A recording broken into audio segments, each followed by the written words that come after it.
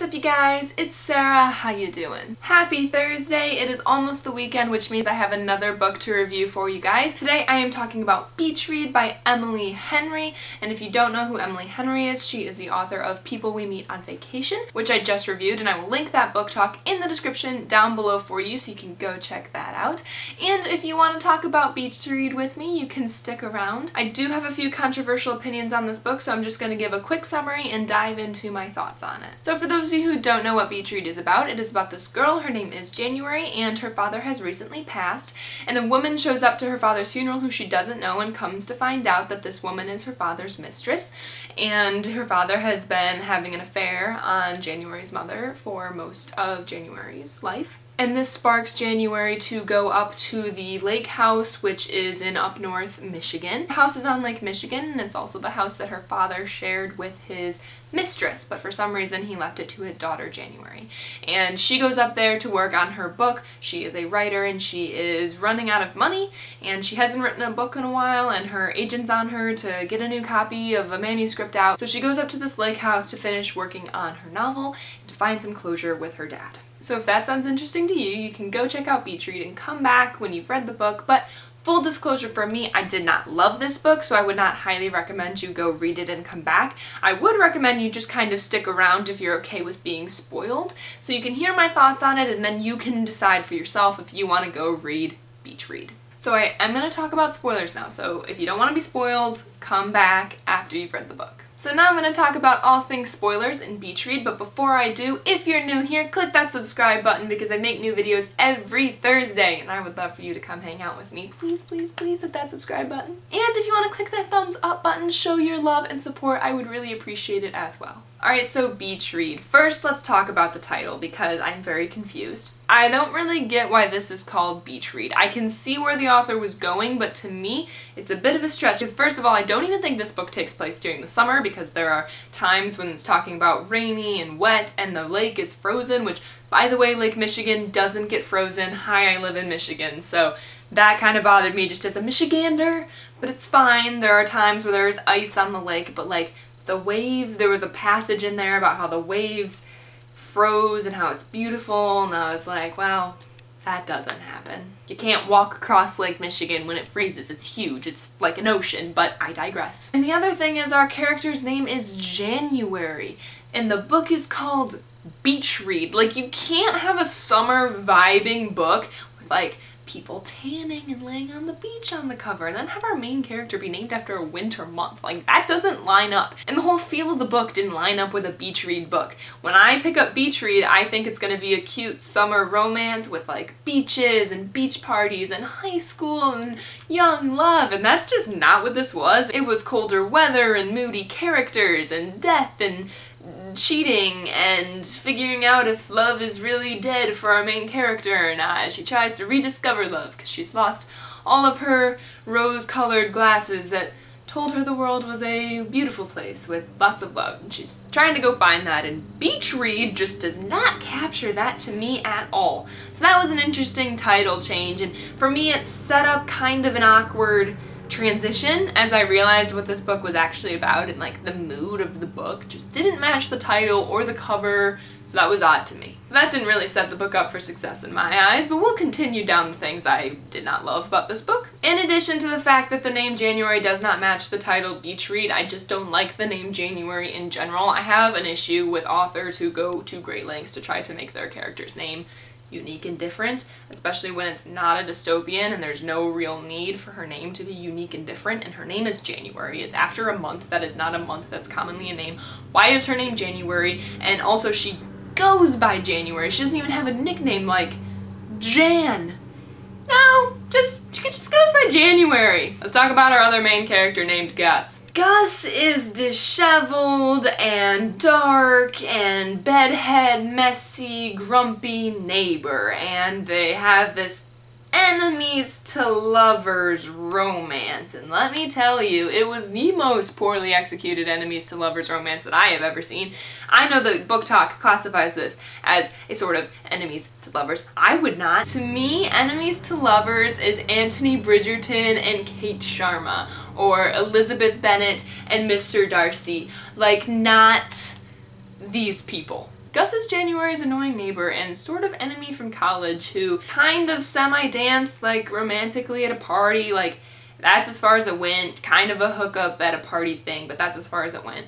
And then he insulted her writing ability and she never let that go.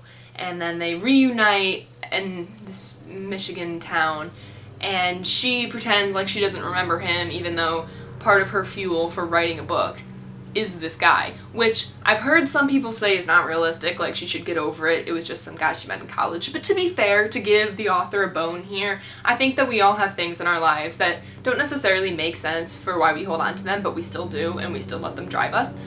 So that's fine. I didn't have a problem with the fact that she was holding on to Gus from college, especially when it sounds like her life is pretty boring otherwise. But here's the thing, I just didn't like Gus. He's her grumpy neighbor, and they both write together after they form an unlikely bond and friendship. And to be honest, I would have loved if it was just kind of like a friendship and there was another romance character for January, because I didn't want Gus to be her Romeo. I just didn't feel the chemistry between them, and Gus isn't really a romance person, and this whole thing with January and Gus's deal is that they try to switch genres and write what the other person writes about, and so they're learning about this other person's genre, and so January takes Gus out on all these like romance date things, and she's questioning herself whether love is real, but she's still trying to convince Gus that it is. Gus takes her to these cult survivor interviews, but what's confusing is the cult survival research,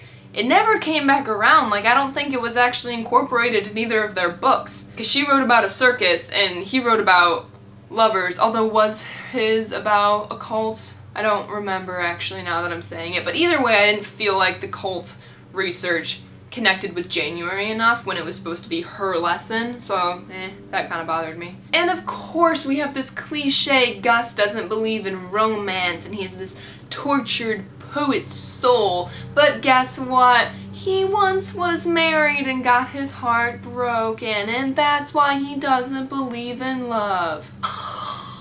That is literally every brooding man who doesn't believe in love cliche ever. So let's talk about January and her relationship with her dad. So January has all this pent-up frustration at her dad, and rightly so, that makes sense. And she won't even talk to her dad's mistress, which again, rightly so, I get it. But at the end, the mistress shows up like begging January to just talk to her and figure it out, and it's revealed that January never read this letter that her dad gave her, which we knew, but then in the letter it's revealed that he left her more letters, like every year on her birthday he wrote her a letter, which again, kind of cliche, right? I see this on Pinterest all the time, like when your child is born, create an email account for them, and every year email them on their birthday so that when they turn 18 you can send them their email password and they can read all of these notes from you. Like, no offense, your child doesn't care. And January was really touched, like, oh, I guess he does love me and whatever, but like, we always kind of knew he loved you. He left his house to you. I know you might not have known he loved you, but to me, I felt like we needed something stronger, or we needed her to realize, like, hey, my dad was kind of a bad person for cheating on my mom, and there's nothing I can do about that, so I need to let that go. But instead, it was just kind of like, he wrote me all these letters, I guess he really does love me. And then she randomly called her mom and they made up. So that felt a bit weak to me. And also too, while she's reading her dad's letters, she has this thought like, oh my gosh, my dad ended up doing with this mistress what I'm kind of doing with Gus, because Gus is still technically married. And then I got excited because I was like, oh, so this is where we're going with this. This is great. We're gonna have this whole life lesson here about how Gus is actually still married, and maybe that's not the right thing for January to be doing by going off into the sunset with Gus. Maybe he needs to figure out things with his wife, but they had villainized Gus's wife, so that wasn't going to work, and that's not the direction they went. And so it was just kind of this misplaced thought, like January trying to empathize with her dad for cheating on her mom, because January is kind of doing the exact same thing with Gus. But then the whole point of the book was she was hurt by her dad for having this affair with her mom, and it's not like they were trying to say that the affair was justified, so it was just kind of randomly thrown in there and then never like explored, and the lesson was never learned, and it bothered me because I'm a big, like, truth prevails and goodness prevails, and if goodness doesn't prevail, that's fine, but we have to learn the lesson and we have to talk about why. Not to mention the fact that January and Gus are definitely breaking up after this book. Like, these characters, they're definitely breaking up. Yeah, and that's all I have to say on Beach Read. What did you think of Beach Read? Tell me in the comments down below. I would love to hear from you. Sorry I kind of went on a rant there, but when I don't like a book, I really like to explain why so I can put my thoughts out there and then see what other people think. So tell me what you thought in the comments. Would love to hear from you. Like this video if you enjoyed it. Hit that subscribe button because I make new videos every Thursday. And if you want to follow me over on social media, on Instagram, it is @the_writing corner. And if you want to follow me on either Twitter or TikTok, it is @SarahMCaroline, and that's Sarah with an H. And I will put all those links for you in the description down below, including my review on People We Meet on Vacation, if you want to check all of those out. Thank you so much for watching. Have a great Thursday, a great Friday, and a great weekend. Bye!